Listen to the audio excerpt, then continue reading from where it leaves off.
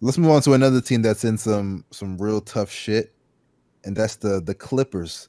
So the Clippers, after blowing their 3-1 lead, they now are in a really weird situation. Well, it's just a terrible situation, flat out. And Kawhi and PG, man, they have player options next year. And I talked about this in a recent article of mine, and I said essentially like they didn't really get that much better. Like I know they got Ibaka, but it's just like who cares? Because the Clippers are not the Clippers, the Lakers are out there getting better, or at least maintaining. At the very least, you could say maintaining. So I want to start off with you, Darius, first. Like, do you think the Clippers, like, it's essentially wraps, or like? I don't want to say it's wraps, but like, if I had to put money on it, I don't think they're winning at all. So, really the only impactful thing that can change for them is their coaching. And I guess all of us agree that Doc Rivers is not really a good coach like that. I think all of us can agree with that. Here's the thing. Here's the thing. And I've been saying this for years now. I believe Tyronn Lue is an underrated coach. I think he was slandered by all these LeBron fans. I don't think he's bad as people make him out to be. I think he's somewhat decent or good. I think he's good. If he can help this Clippers team make it at least past the second round, which is just really sad to say, but that's the bar. That's the bar for the Clippers now. I mean, I think it'll be a bit of a W, With Ibaka, that's gonna help with them defensively, but there's a possibility that, like, just like with the Lakers, like a lot of these players can get worse, especially with Ibaka since he has how old is he? Ibaka's got to be in his 30s already. It's like 31, 32.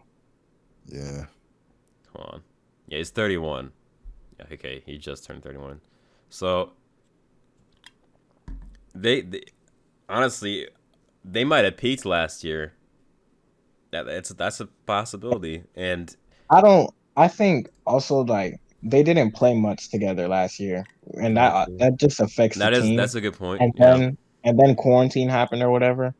I also think they voted not to come to the bubble. People forget that. True. Like, I think if any team got affected by that, it'd be the Clippers because they didn't play much together. But then again, it also gives you, like, actually, never mind. I was gonna say it gives you that time to, like, build chemistry, but then again, everyone was quarantining. So and not only that, though, I think health. I don't really think that's an excuse because health was a concern for the Clippers throughout the entire season, especially for Paul George. Paul George was literally going on fucking Instagram and saying, "Oh, my hammy is healed up now, man. My hammy's healed. We stacked.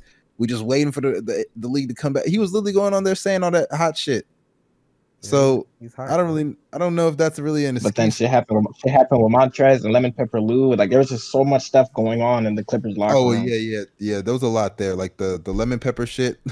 that definitely fucked them up there. Yeah, Trez, I'll say Trez, yeah. Trez's thing about Trez, right? And a bitch.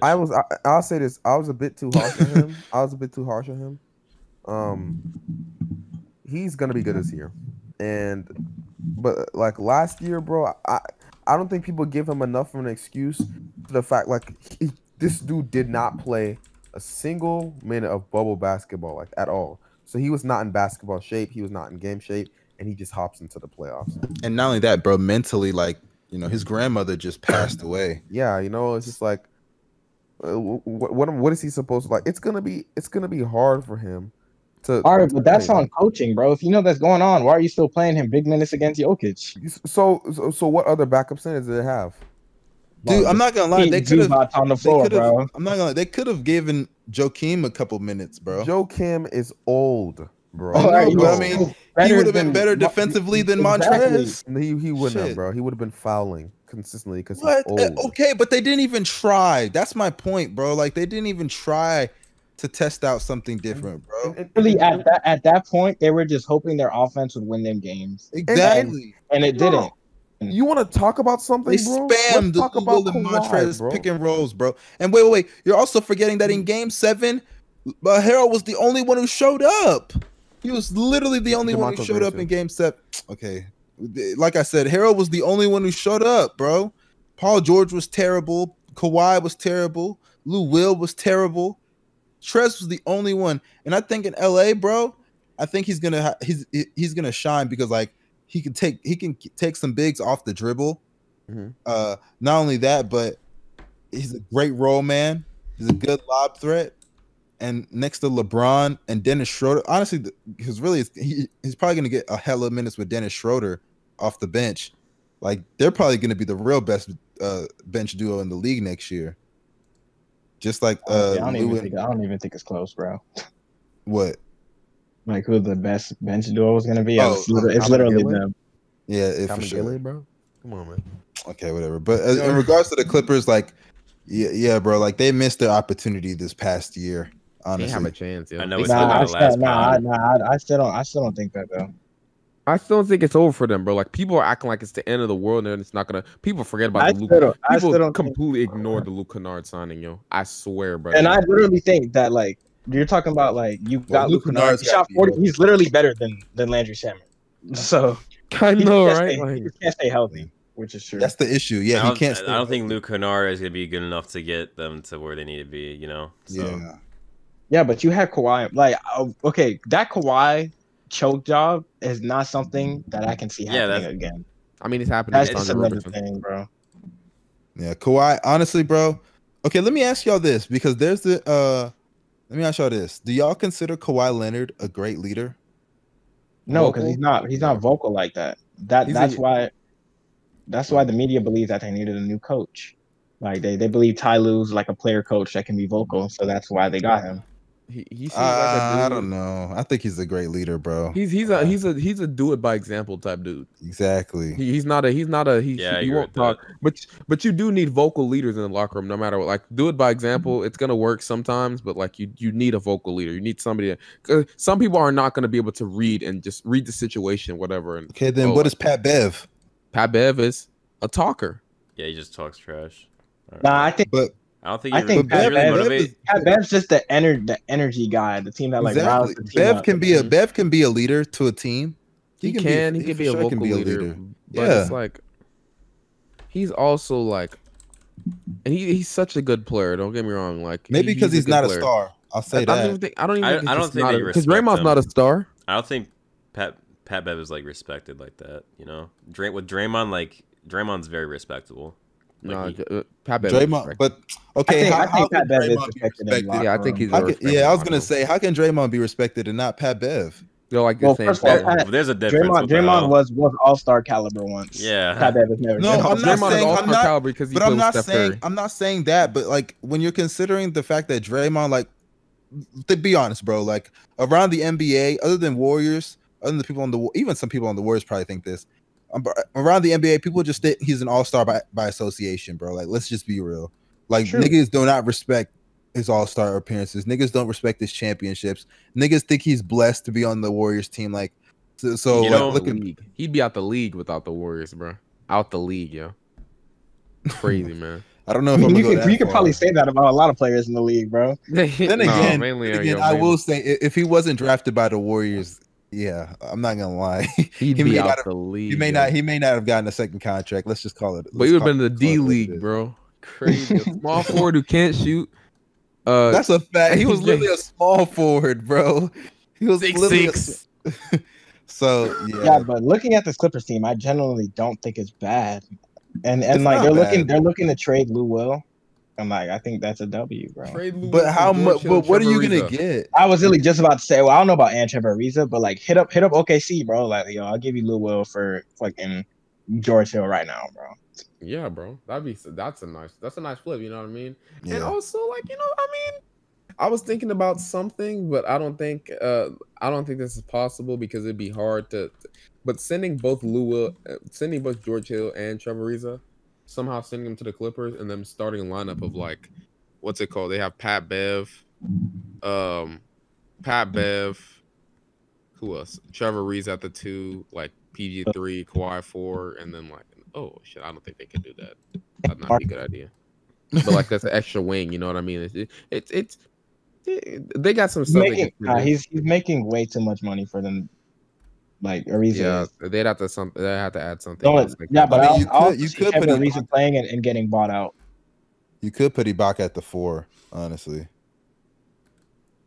Like I don't think there's anything wrong with putting him at the Well, 4. I think He we doesn't all have the know foot speed that anymore. I think Serge is coming off the bench for sure. What? Well, maybe not for Wait, sure. what? I don't think he's gonna come off the bench. Starting? What? There's no doubt Yeah, he's about got to it. start. He's got to start, bro. He's got to They're because gonna run the small 5, bro. no, Why would Zoo. they They can do put Zoo that? at the 5. Zubac can play the. Honestly, Zubac Marcus defense will Morris. even I don't get think better. Marcus Morris is coming off the bench after the bag they just gave him. I You mean, better Marcus come off Morris the is bench. starting. that's what I'm saying. Like, Okay, you so want a PG at the 1, bro? So they're gonna. Someone has to come off the bench. So Zubac is gonna come off the bench then at that point, right?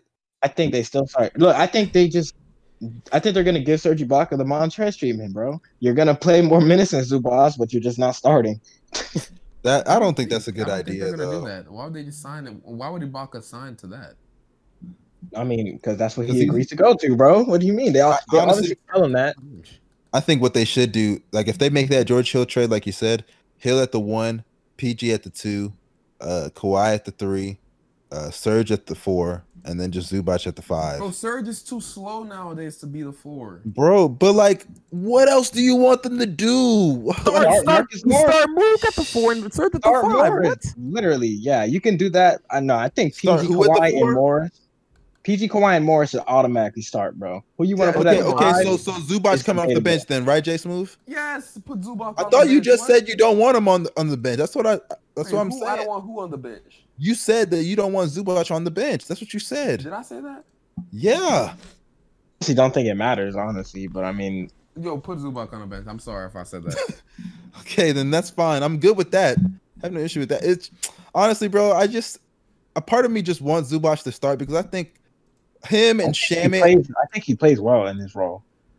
Well, yeah, but I think him and Shamit, bro, they've been they've taken a lot of hits to their career, bro. Like, because I think they could have been legitimate starters in the NBA, especially Shamit, bro. Like, they just haven't been given fair opportunities to really develop, bro. Like, and they're also still been hurt though, so yeah, Shamit, yeah, that matters too. But in the case of Zubac, like Zubac has actually gotten better. Like as a defender, he's gotten way better, bro. He got way better, and he improved because like he was terrible when he was the Lakers, you know. No. And yes, he was. they called him Zoo On Block. defense, They called him Zoo Block. He was not terrible on No, defense. he was terrible on defense, bro. He fouled, but he wasn't completely a liability. That's my on point. defense. That's my point. He was fouling so much to the point he was just unplayable on defense. That's what he's doing this year. But the thing is, his rim protection has gotten way better. It's what made up for that. So like, he can't stay on the floor, and also his stamina sucks. yeah, All right, well, that's why he doesn't play that much. That's why Montrez is playing more than yeah, him. that's what I That's got. what I'm saying. Yeah. Okay, fair point. But his defense has improved tremendously though. It's So improved. like, yeah, and his pick and roll defense got better too, because that was also a problem when he was in LA. His pick and roll defense was terrible. Yeah. So like he's definitely improved. He can't really defend like 5 outs. That really hurt him against Jokic, but you know, what are you gonna do, bro? Nobody can guard Jokic. That's just how it That's is. what I mean. I feel like having Serge is their version of like a small ball lineup. You know what I'm saying? Like, There's no That's way why- that's Yo, Serge is 7 foot tall. It's not a small ball lineup, bro. That's not a small really ball, bro. yeah. That's not too much of a small ball. And it's like 6'10", 6'9", bro. Bro, he's 7 foot. He's legit 7. He lied about his height when he's in OKC, bro. They is he a remeasured legit him. 7-footer? Yes, he is. He's legit 7-footer, bro. Wow. Oh. Wow. I didn't know that, honestly. But yeah, the Clippers, bro, they're fried. They're fried as far as I'm concerned. They're like I don't think like, so, bro. If they get a playmaker, I think this year they still have a chance. if they get a playmaker, that would be nice. And I definitely think they can cause some noise. They could even upset the Lakers because I still think they match up well against the Lakers. Yep.